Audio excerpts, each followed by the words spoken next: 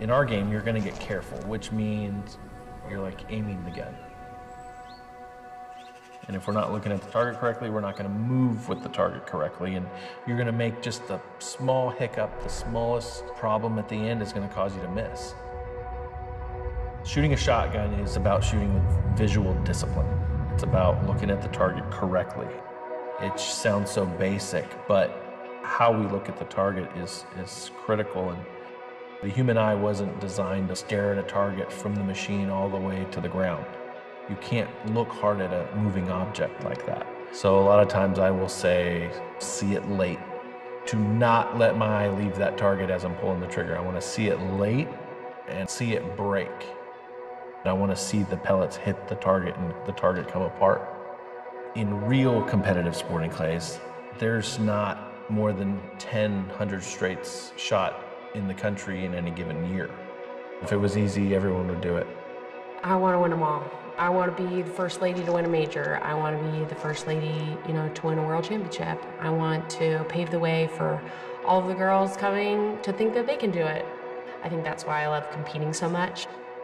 No matter how long I've been doing this, I still get nervous. I'm definitely nervous, my heart's pounding, I'm breathing heavy, but I love that feeling. I wish I could bottle it up because I'm addicted to that nervousness.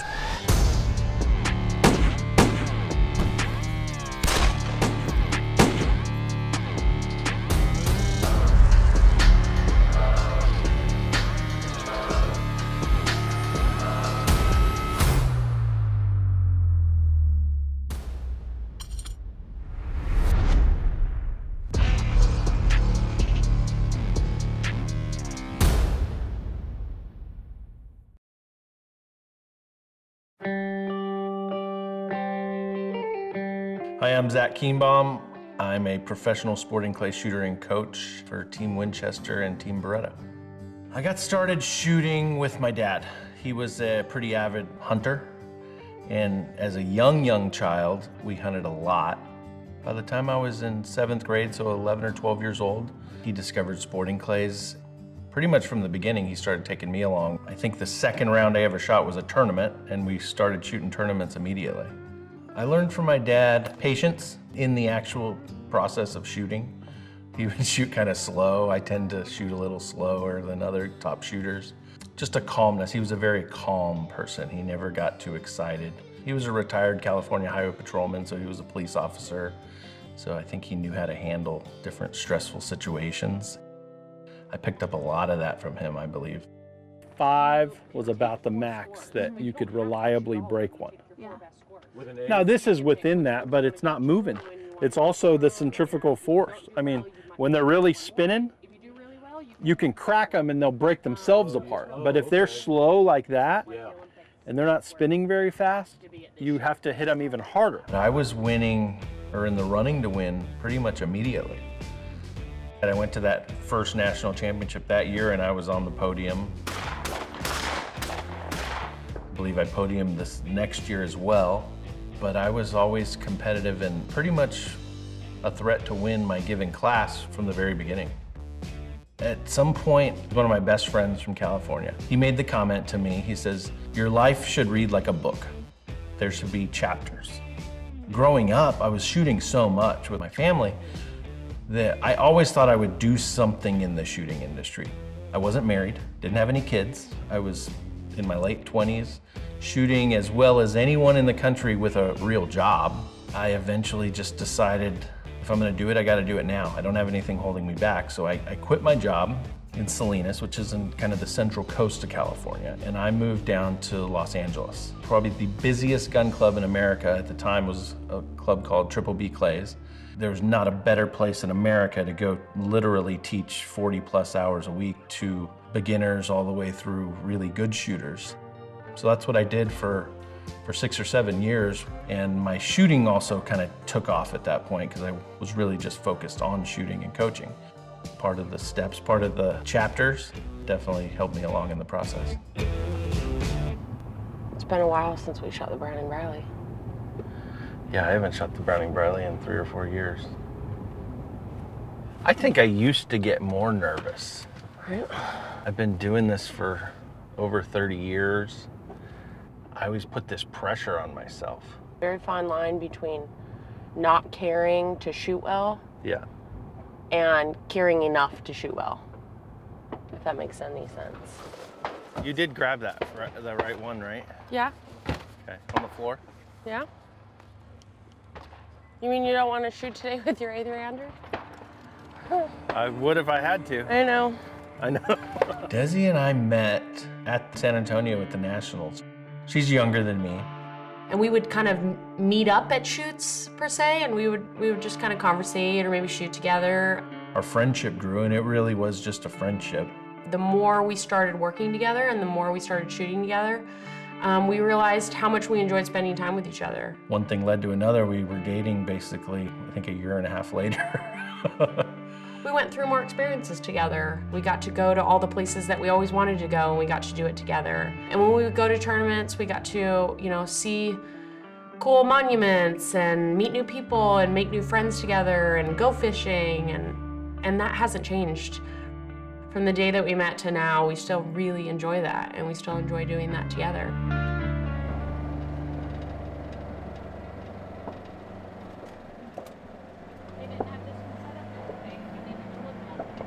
Some days you just kind of got to take what you can take and call it a day, especially in a 3-day tournament. It's easy for someone to get hot one day, but when you have to be consistent or good over a 3-day stretch, it poses much more of a challenge. I'm Desirae Edmunds, and I'm a professional sporting clay shooter and instructor for Team Winchester and Team Beretta. I love everything about this sport.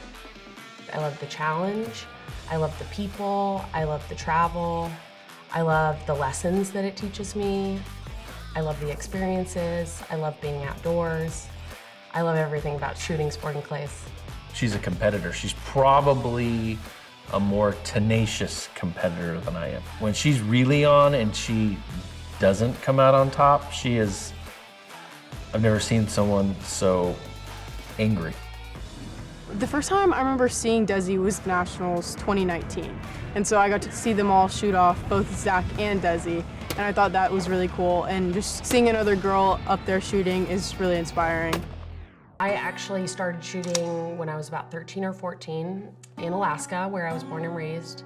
And interestingly, no one in my family shoots. No one in my family has shot a shotgun. My parents, maybe when they were younger, they went hunting a little bit. But it wasn't something that I was involved in, or I was around, or I even, had any experience with. It really was just a hobby at first. And then there was another league that they shot just outside of Anchorage that involved trap and skeet and then some sporting, and we did that once a week. So that was kind of the next step in getting more involved in it. And the more I shot, the more I enjoyed it, the more I started learning more about it. I got a little bit better at it. And that's when I decided to move to California, where Zach was living at the time, and Zach was teaching. He's taught me a lot over the years, whether it be shooting or just kind of how to handle myself in certain situations. He's someone I look up to, in shooting and in life. He's a great person, he's a great shot. And one of these days, I'm gonna beat him consistently, so you better watch out. But until that day, I'm gonna try my best to always listen to his advice. I think the biggest thing that Zach specializes in, and really my biggest strong point as a competitor, is visual discipline. He took my game from, just being a kid that shot a lot to actually refining it and giving me some discipline, brought my consistency to a whole new level, and is really the reason that I'm at the level that I'm at today.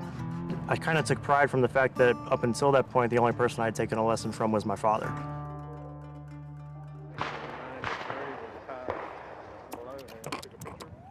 Becoming a coach definitely helped me become a better shooter. Just being a student of the game.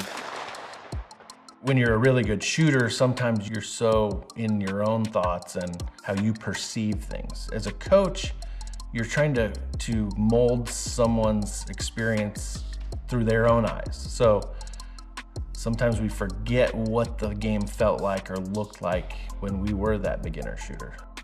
Zach Kienbaum, he's my sporting clays coach. We go shoot at the same club, and I take lessons from him about once a week now. And I've known him pretty much since I've started, and I shoot with him a ton.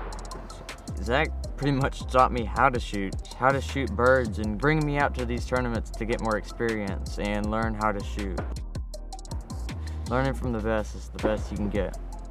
I get a lot of people asking me what age to start a kid shooting, and it really isn't an age, it's their size. They need to be able to hold the gun up, load the gun, unload the gun themselves, but then just maturity to be safe with it. There's a big diversity in the type of people that shoot sporting clays. You've got young people, older people, doctors, lawyers, architects, contractors, dentists, everything that you can possibly imagine. And a younger person, when they're squatted with maybe people that they don't know, they're kind of forced into social situations that they wouldn't normally be presented with. There's people that want to be world champions, and there's people that could care less about being a world champion, yet they enjoy being out there and shooting the targets and having fun with it. It's a sport for anybody. You can be a kid, or you can be, you know, the legacy concurrent, which is 80 plus, and it doesn't discriminate for age. I mean, you can shoot from a wheelchair. If you can hold a shotgun, you can shoot.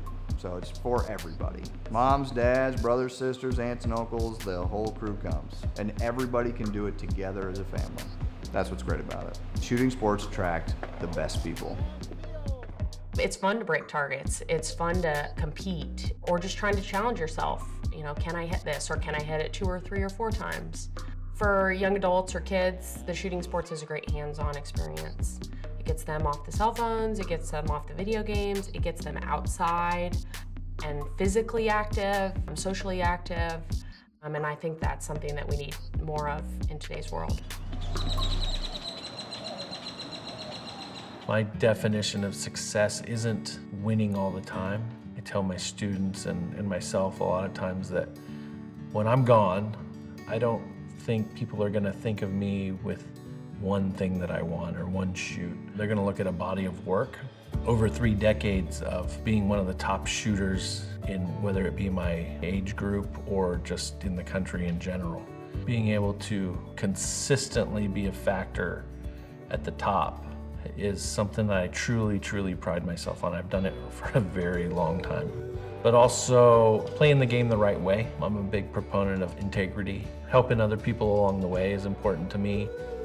I wish I could say that the future of the sport is bigger than the NBA or the MLB, right? The future is very bright for sporting clays and shooting sports in general. More participation, there's more inclusivity, there's more diversity. There's more opportunity than there ever has been before. The equipment is better than it ever has been.